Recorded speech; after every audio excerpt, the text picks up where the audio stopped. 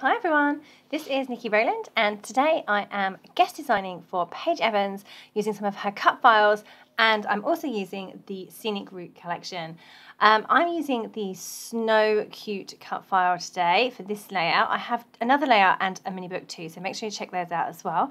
But for this layout in particular, I'm just using the one cut file and I'm using Snow Cute. I've cut it in white and I'm going to back it onto that blue paper from the Go the Scenic Route collection. I've already taken a photo, printed a photo, and trimmed it to the size of the O in Snow Cute. So that is going to be the only photo on this layout. That's very tiny for me. Normally I would have others, and I would normally have them on top of the cut file rather than behind it, backed in this way. But it's a very cute photo and it works really, really well. So I thought I'd go for it and see how it turned out. You can see that I've just, as I say, cut the Snow Cute cut file in white, and then I have cut the outline only in the blue paper. So I've backfilled it all in one big piece. Now what I'm doing is I'm creating stitching holes. I'm doing that manually with my paper piercing tool and mat, my plan is to stitch around the letters.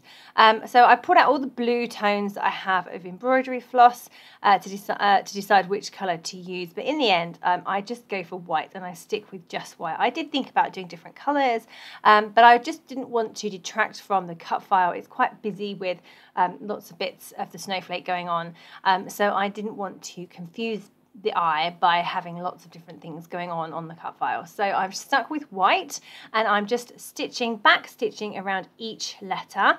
I did consider doing the whole snowflake, but I wasn't actually overly happy with how my stitching looked. I think it was because it's white stitching over a dark paper, and therefore you can see the blue shining through a little bit, and therefore it doesn't give such a smooth line. I decided to just stick with the letters and leave the background of the blue snowflake as it was.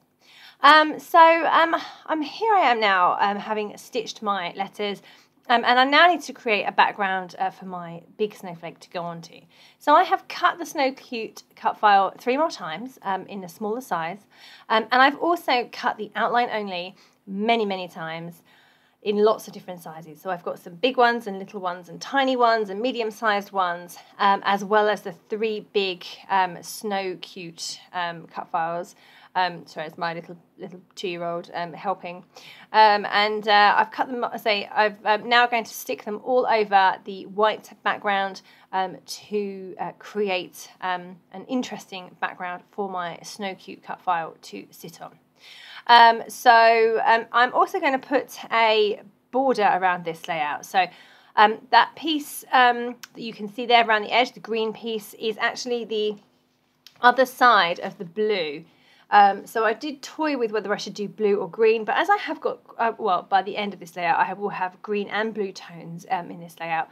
I didn't want it just stick to just the dark blue, because it's even though that's how I would, that colour scheme would go really well with snow photos, I want more variety than that. So I thought I'd bring in the green, and the blues and greens together always look fabulous. So I thought I'd bring that in and give the border around the edge of my layout a green tone instead of the dark blue. So now I'm just going around sticking in all of those snowflakes, and then I've got some coming off of the edges, as you can see there, and I'm going to trim those down just using a pair of scissors. So I prefer it when you have a pattern like this, a random pattern like this. I prefer for some of the items to be falling off of the edge of the page. I just think it makes it look more natural, rather than try to get all the pieces inside the 4 edges of the layout. So there I am, just going around trimming those off, super easy, yeah, all good. And now I can stick that onto my background or my border. So I've already used the middle of that paper by cutting out the big snowflake, so now it's just a case of utilising the other piece of that paper. There's nothing else I can do with it really apart from use it as a background. I could fussy cut out a couple of those birds, but really no, not a lot, so therefore it's really only good for a border. But I do like to use everything that I've got. I don't like to waste stuff, that's being used as a border there makes me happy. Okay, so I've got my green border, I've got my large snowflake cut file ready to be stuck on. I've got fabulous snowflakes all over the background of my white layout, and now I can get this stuck on. So I'm just going to raise it up on foam pads, and that's a bit of a labour of love because I use tiny ones. I should really invest in some of that foam stuff that you can cut into big sheets, but I've never done it. I've always just used small square foam pads. Maybe I should just buy some bigger foam pads. That might work. I'll have a look next time I order some. Yeah, right. So there is my my large snow cute cut file going onto the background, and I'm really happy with how that's looking. I love the fact that there's something going on in the white background as well with the different textures. Now where I've got the three little snow cute cut files cut, you can't really read them because they're hidden under the large snowflake, but the point was just to have some texture on the background, to have some different prongs poking out of snowflakes and their things. So they weren't supposed to be red. It was supposed to look like a background. So that is what I've done. Okay, so now get to do the fun part, which is all the embellishments. So I'm going through the Go the Scenic Route collection and pulling out all the blues and greens. There's quite a lot of them. It's a really lovely colour. They are really lovely colours within this collection. Of course, it screams bright pink, doesn't it, this collection? But there are a number of other colours in there as well. And I say lots and lots of these blues and greens. So I just went through and pulled all the pieces out that would work. So I've got the ephemera, I went through the puffy stickers, the chipboard, and did I say the ephemera? I think I did. And enamel dots as well. So quite a few bits and pieces there that I've just literally anything blue or green I've just pulled out and put onto the layout, and I can go from there and decide what's going to make the cut and what isn't, and can go back in with the others. Down the bottom there, I've already got a puffy Polaroid frame, a chipboard Polaroid frame, 2 chipboard hearts, and then I just wanted to add some more bits. So I've now just added a lovely like mandala foiled blue piece of ephemera behind the Polaroid frame, and then I've got a label sticking out to the right, and I'm now adding in those blue hearts from the sticker sheet. I'm raising those all up on foam pads just to give them a bit of dimension, but they're really lovely. They're kind of mirrored. I guess they're foiled, but yeah, they're definitely foiled. They're so shiny, and they're blue rather than like gold or silver, which is what I would normally expect foiling to be in. I kind of thought they were like just mirrored, but anyway, really, really lovely. I suppose that's what foiling is, isn't it? Mirrored. At the top there, I've got a blue ticket that says "Every day is amazing." I've got another foiled mandala underneath there. I've put some flowers behind the cut file poking out. I've then got that large journaling spot there that has a bird on it, and I've just trimmed that down and popped that under the cut file too. So I'm just making sure everything is stuck down and still looking for more bits and pieces. Of course, I pulled out the ephemera, but I couldn't pull out all the stickers because they would stick to things. So they had to stay on the sticker sheet and on the puffy sticker sheet until I was ready. Carrying on, sticking bits and pieces in and testing things out and figuring out what can go where. Just another little puffy heart's just gone up there. I was really following the diagonal line of the cut file with the embellishments top left and bottom right, and then I just have my little photo in the middle there, so I just put a couple of hearts next to my photo. On the sticker sheet there's a number of blue phrases, so I'm just popping those in where I can. Some of them are a little thicker than I thought they were, so I've just trimmed some down. But that one at the top there says beautiful moments, yeah, I've got some others that are going to be added in a moment. Oh, I've just added a chipboard flower down the bottom there. And then more labels coming up now. So that one next to the photo says smile wide, and then I've just added one at the bottom of the word cute that says perfect, and there's a blue heart there as well.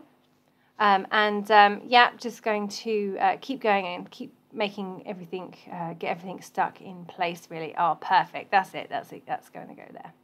Yeah, and those two stickers, those like phrase stickers, I've raised up on foam pads. I know they're flat stickers, but I just carefully put some foam pads on the back, and then they stand out then. That's always nice.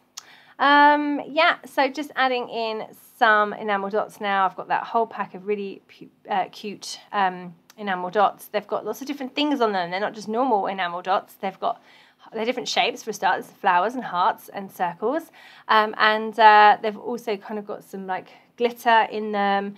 Yeah, really cute.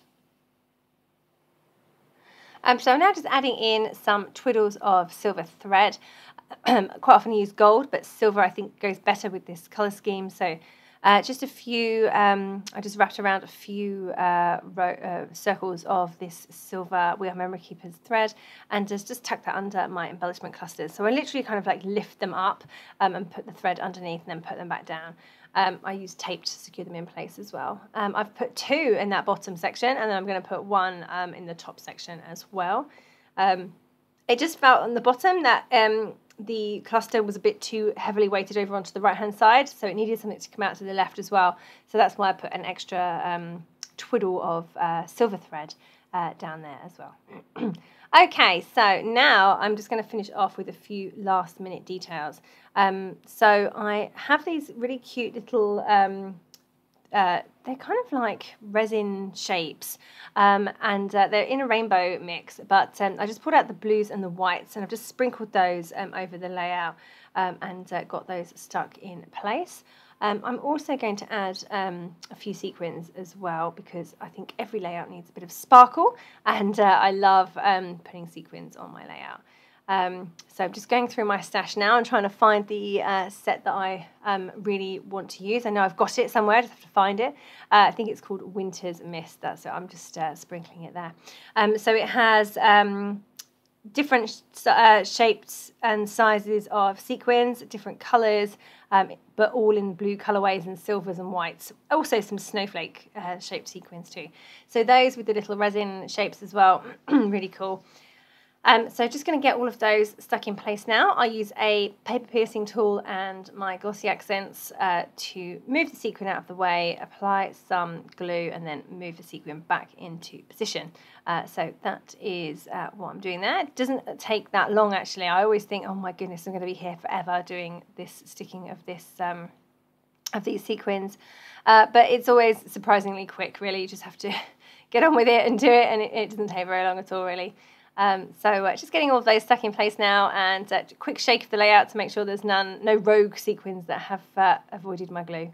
I think that I'm done. Oh, there was a sequin that avoided my glue, so I'm just going to stick that one down.